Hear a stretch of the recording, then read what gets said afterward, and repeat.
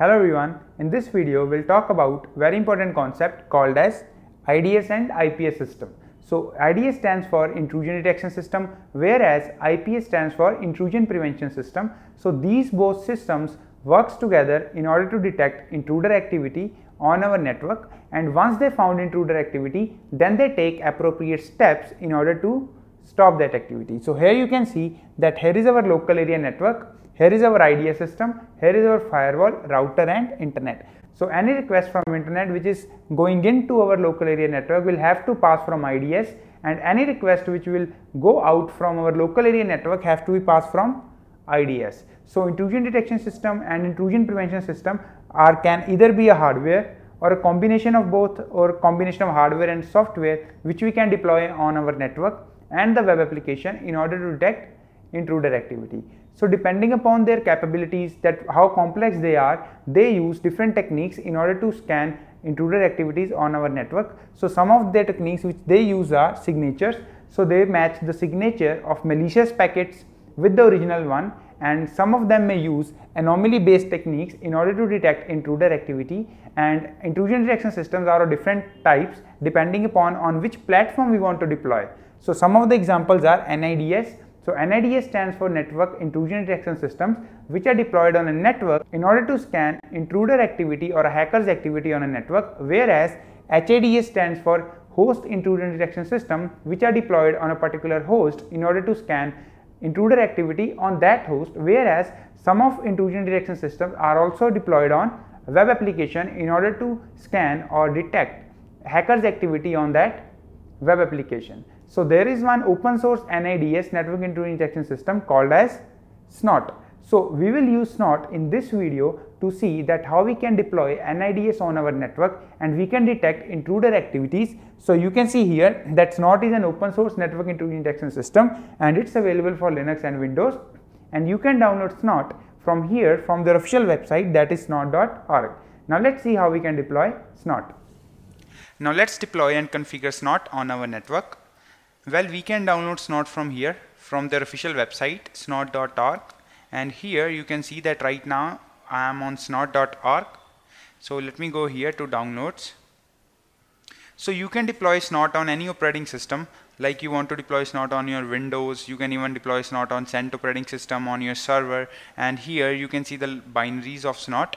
So these binaries are available for different operating systems, like the RPM package for Red Hat 7 and then CentOS, but for the time being I'll deploy the Snort on Windows operating system. So let me just click over here. So Snort, here you can see the binaries of a Windows installer.exe. So let me click over here and download this snort.exe. So let me click on save file. So I'm using Windows 7 as my virtual machine in order to deploy Snort. So I have already downloaded snort.exe. So you can see here the Snort installer. So let me install Snort on my Windows 7 operating system.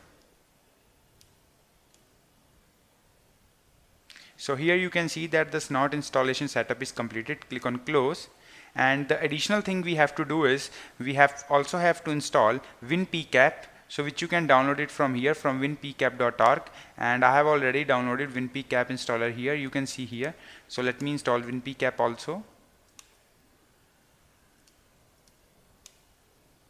So WinPcap is actually contains network drivers which Snort will use in order to capture and sniff network packets. So here you can see that I have installed Snort and WinPcap. So let me go to local drive C where Snort is installed, and here you will see that a directory or a folder named as Snort is created. So if I open this up, you will see the Snort directories. Well, I told you earlier that Snort works on different rules, that we can set our own rule, and we can also use predefined rules in order to let the Snort to sniff the packet. So the next thing we have to do is we have to download the Snort rules. So in order to download the Snort rules, the first thing you have to do is you have to create an account, and then once you create an account in Snort website, you have to log in. So let me just log in.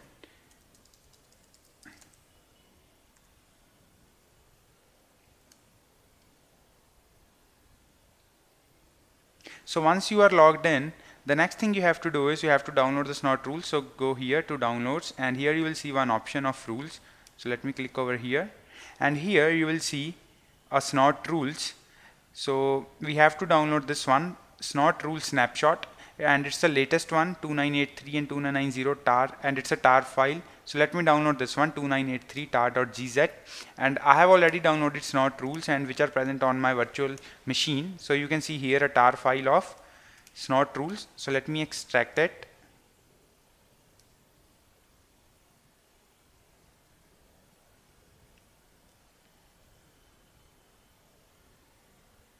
So if you are deploying Snort on your server, then you can follow the same steps as I'm doing here in my Windows.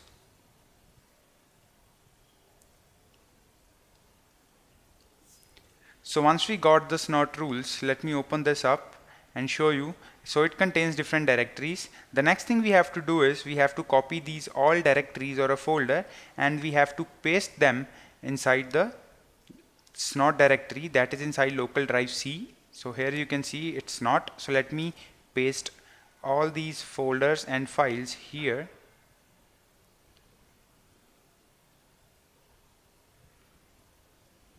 And then it asks us that whether we want to replace some existing one. So yes, click over here, click on yes. So yes, copy and replace everything. So here you can see that our Snort is ready to work. The next thing we have to do is we have to create two files inside the Snort directory. So let me open Notepad. So you can use any text editor. So we have to create two files named as whitelist.rules and blacklist.rules. So Snort will configure and the slot will work depending upon our rules which we will provide. So I'm creating a file named as whitelist.rules. So we have to save this file inside Snort directory. So click on Snort, and here is one directory called as rules.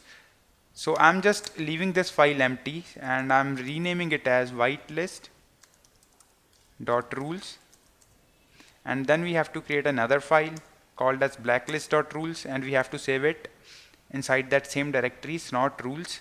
So that file name is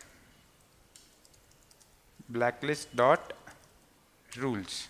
Now here you can see that the two files blacklist.rules and whitelist.rules are created, and I told you earlier that in this short video I'll just give you a small overview of Snort, but in the next video series of Snort I'll show you that how we can set our own custom rules by adding them in these two files, blacklist.rules and whitelist.rules. Now everything is ready. Let me give a small recap that what we have did. So we have downloaded Snort and we have installed the Snort with this Pcap utility.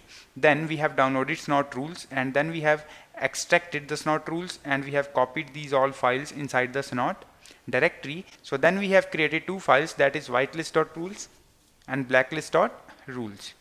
Now in order to run Snort, we have to open command prompt and we have to go to local drive C where Snort is installed.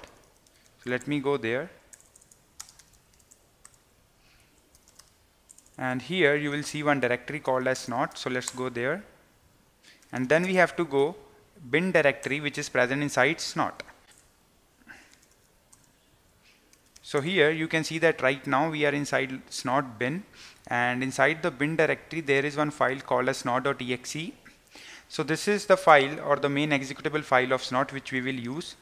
So the first thing we have to do is we have to check that what are the network adapters or network interfaces which are available in this operating system. So we can do so by writing snort.exe. Then we have to specify one parameter, that is -W. Hit enter, and here you will see that it has listed out that there is one interface or a one network adapter which is present inside this Windows 7. So you can see its index value, that it's 1. Here you can see the physical address or a MAC address of that network adapter. Here you can see the IP address, that is IPv6, and then here you can see the description, and it's an desktop adapter you can see here. So what this adapter means, so just for example, in your operating system there are two network adapters, means you are also using Ethernet connection and you are also using wireless adapter. So all the adapters which are present in your system will just get listed over here. So Snort will actually work on a particular adapter, whether you want to configure Snort on physical adapter, whether you want to configure Snort on wireless adapter. So you can by checking the adapter from here. Then the next thing we have to do is, in order to start Snort, we just have to write snort.exe. Then here I'll specify one parameter, that is -v, and -v is for verbose mode. Then here we have to specify the network adapter on which we want to configure the Snort. So we can do so by specifying this parameter -i, and here we have to write down the index number of that network adapter. So right now there is only one network adapter which is listed over here, so I'm just writing here -i and the index number is 1. So hit enter. So here you can see that our Snort is started and it's just started sniffing the packets. Now in order to verify what we can do, let me open command prompt again. Now what I'm going to do here is I'll ping the google.com, and you will see that any internet packet which will come inside our network will just get monitored by Snort. So if I just write here ping google.com, and you will see that the echo reply of google.com will be monitored by Snort. So if I just hit enter, and here you will see the echo reply packets, echo then echo reply, which means any packets which are going in and going out from our network will be monitored by Snort. So this is how Snort works, and in the advanced video series of Snort I'll show you that how we can set our own custom rules in order to block a particular traffic or a particular port. But this was a small overview of Snort, that how we can deploy Snort.